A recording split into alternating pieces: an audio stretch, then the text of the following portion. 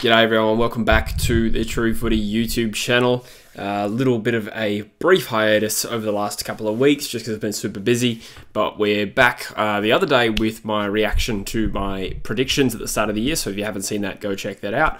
And today, going to have a look at trying to sort of grade or at least rank how teams did this year based on their preseason expectations, I guess. So part of it's weighting, you know, their eventual ladder position and finals performance against how I thought they should have gone, but perhaps it's more important to look at what they would have been aiming for this year as a club. Now, the season's been done for like 3 or 4 weeks now, so I know this video is a little bit late, but it is something that I wanted to do before the actual season really wraps up. And when I say the actual season, I mean trades and drafts. It's always this still footy season until the draft, and then it gets really, really quiet. So we are intending to do a bit more draft content up until late November, and then we'll see what happens after that. But like I said, in today's video, it's going to be about looking at 2022 as a season and how teams went against their own expectations, or at least what I perceive their expectations to have been. As always, guys, we are sponsored by MANSCAPED.com. They've been a wonderful sponsor over the last couple of years, and that continues through this off-season as well. Make sure you do check out their website for all your male grooming needs.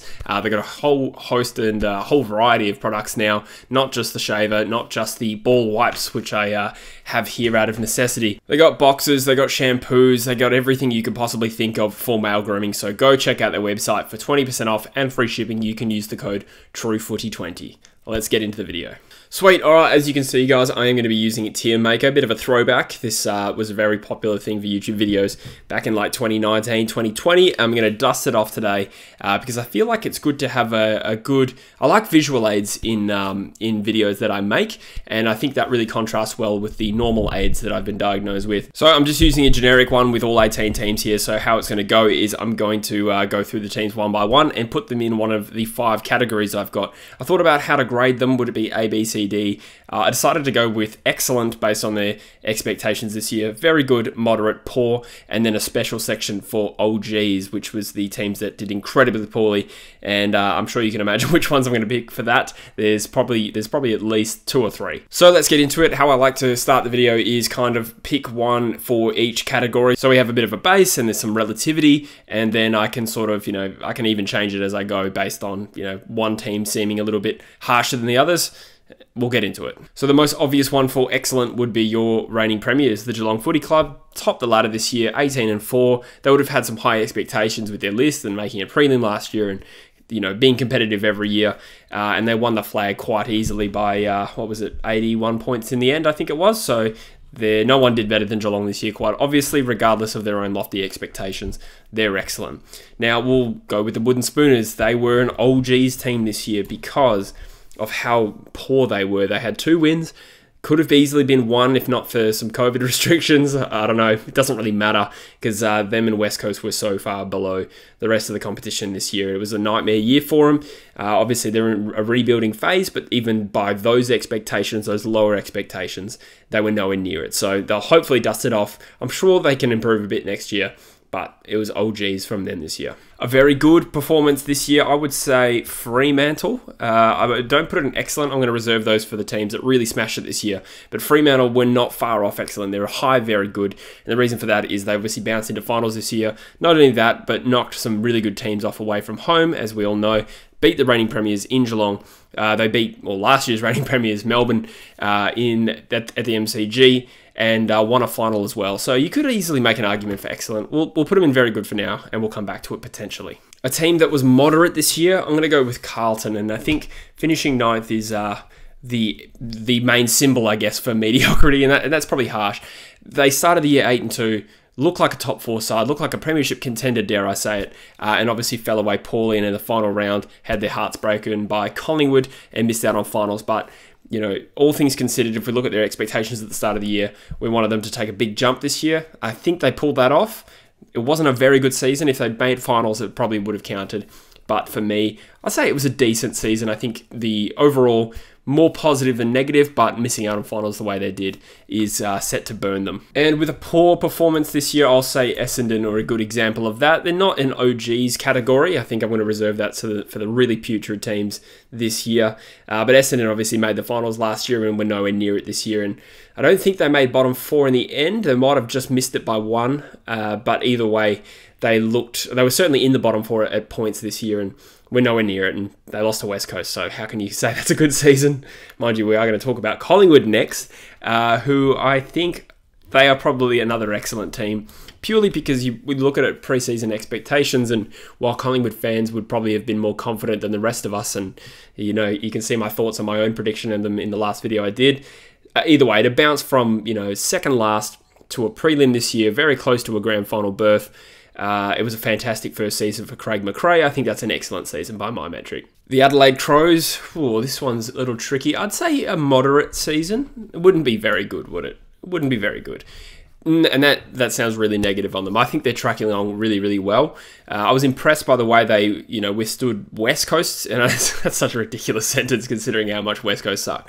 But I'm specifically referring to the Josh Kennedy farewell game. It was one of the Eagles' best performances all year. Josh Kennedy kicked 8. He was off the chain. Great game of footy, and Adelaide just like handled it really well. And the Eagles played quite well, but I think Adelaide also impressed me in the way that they stood up and showed some resilience for a young rebuilding team. In terms of ladder position, it was about par for the course. You want slight improvement. That's what we saw. But I feel like they're going to be good soon. But anyway, that's a topic for another video. Melbourne, I will also put in moderate. Okay, and the only reason for that, I mean, they finished second. They went out in straight sets. And when you're the reigning premier and you don't capitalise, well, if any team doesn't capitalise on finishing second, you can't have it as a very good season.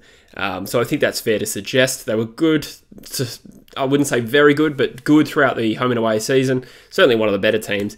But as I said in my last video, they haven't really recaptured that 2021 form and ultimately cost them in finals. They didn't deliver when it mattered. So it's an okay season. You can't be too critical. The Western Bulldogs is a tough one. This might seem really harsh, but I might even say a poor year, only because of their own high expectations. And that might sound like I'm digging them there, but I actually think it's more of a compliment because I think they're capable of so much more, and that's evident by making the grand final last year.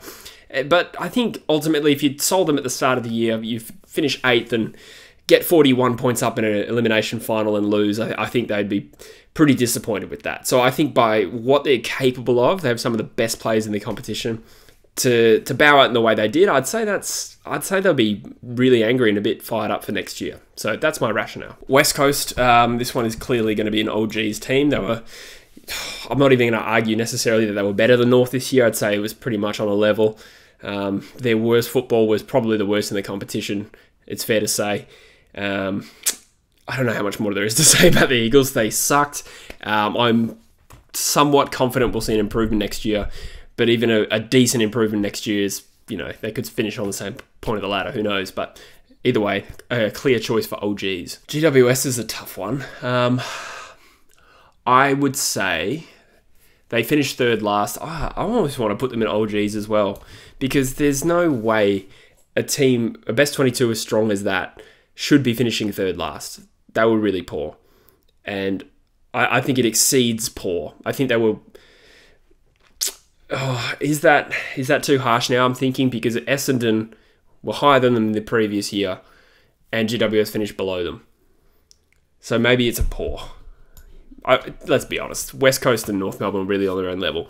I'll say the Giants are in poor, and I think it's only going to get worse now. With the players they've lost, Taranto Hopper, Bobby Hill, Tanner Bruhn as well was part of the solution to losing all those players 2 years ago, and now it's created another problem for him. But I think poor is about right, but I think it's going to get worse. So they could be an OGs next year. Hawthorn's a tricky one. I don't know. I'm interested to see a fan perspective on this. You could say moderate. I'm leaning between moderate and poor, to be honest. They finished, I think, 13th or something like that on the ladder. And they have high expectations. New coach, though. Clearly rebuilding, let's be honest, and that's been evidenced by their off-season moves, you know, pushing out O'Meara, Gunston, Tom Mitchell. Is it moderate? They didn't have a great season at all. I'd say, maybe I'm being generous, but I'll say moderate because we probably shouldn't have expected too much more. I think I predicted them to finish 13th, and they might have finished 12th. I can't be too harsh on them. Let's say moderate. Brisbane, this is a tricky one. I don't think you could say they had a very good season. So to speak specifically, they finished 6th after finishing, I think, top 2 the previous 2 years, or top 4 out of the last 3 years, I think it was. For them, finishing 6th is a bit of a blow, but they did record a really good win in Melbourne, admittedly against the Melbourne side that wasn't performing well, but that still ticked a box for them. So I'd say it's at least moderate. I don't think it's very good. Interesting. Let me know your thoughts, but I think finishing 6th often by itself and making a prelim, I can't say it's very good. I think Brisbane were capable of more. They wanted more from this year. So I'll say moderate. Port Adelaide, poor. And certainly not as bad as OGs. And the reason for that is because, well, A, they're way better than West Coast and North Melbourne. But again, we're not talking about who's better. We're talking about how they went against their expectations. So you could make a case that they were OGs because they started the year 0-5. But I think they came back well enough to make me think it's not completely ruined yet. I think next year, they've had some good recruits, Junior Rioli, Jason Horne-Francis. I think they can come back. I think they'll play finals next year. But it's certainly not better than Port because they were 0-5 and missed the finals after, being a really strong team the previous 2 years. So I think I'll settle on Port. St Kilda, I'll probably also put in Port. Geez, the Ports and moderates are really starting to rise up. I think for them, they were 8-3 at the bye and then ultimately missed finals in 10th spot. I think for where their list composition is at, they should have been aiming for finals this year.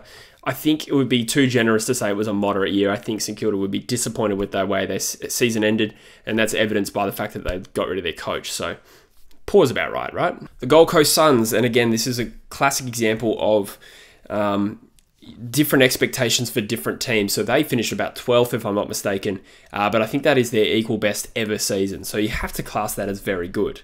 Okay, so Ben King goes down either late last year, I think it was in the preseason actually, gets done with an ACL and misses the entire year. One of their best players, certainly their best young talent, depending on what you think of Raylan Anderson. But either way, really competitive this year, improved to exactly what we were looking for from Gold Coast and Stewie Dew. I think it's very good. Let me know if you disagree with that. Sydney, I'm going to say excellent for Sydney because they're a young side, and I had a little bit of doubt on them this year that they would be able to back up their form. I think I made the comment in my preseason prediction they'd be the hunted team, or one of the hunted teams, because they've got a great game plan and teams will put them under the microscope, and they're a young side which can be prone to, being up and down on the ladder. And, they answered that question perfectly by finishing in the top 4. I think they finished 3rd in the home and away season and ended up as runners-up. And yes, they got belted in the grand final, but overall, you take the emotion of losing the grand final out, you got to be very happy with that season, Sydney fans. I'm sure that's the case, so they're an excellent for me.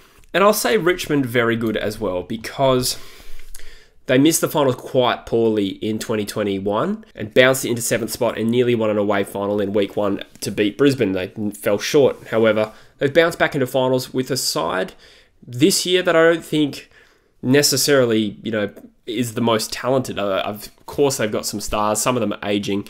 I think their midfield on paper isn't great. That's changed now. But if we're just looking at 2022, I think they should be very happy with the fact that they got back into finals. And obviously with their acquisitions now, they're a contender again, I think, next year. So maybe that's a little generous. I think it exceeds moderate. I think they were very good.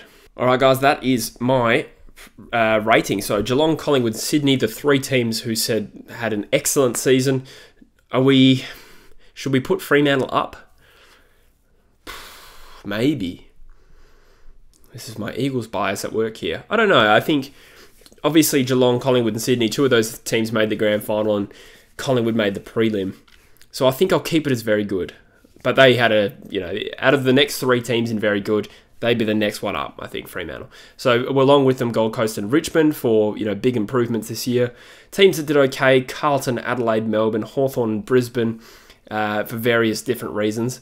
And then the poor teams this year were Essendon, the Bulldogs, the Giants, Port Adelaide and St Kilda, all of whom missed the finals except for the Dogs, who finished 8th and went out in week 1 after last year's runners-up position. And then the last 2 are self-explanatory. North Melbourne and West Coast were putrid this year, even by their own expectations. Absolutely terrible. So that's it, guys. That is how I graded these teams on this season. Let me know in the comments where I went right, where I went wrong. I'm always intrigued to hear some nuanced opinions, particularly from fans of those clubs who may know more about their team or have a different view of their expectations. So thank you for watching, guys. Hope you're enjoying the content. We will be doing, I've got a few ideas for videos coming up, and at the very least, you can expect some draft content as it gets closer as well. So thank you for watching, and I'll see you in the next video. Cheers.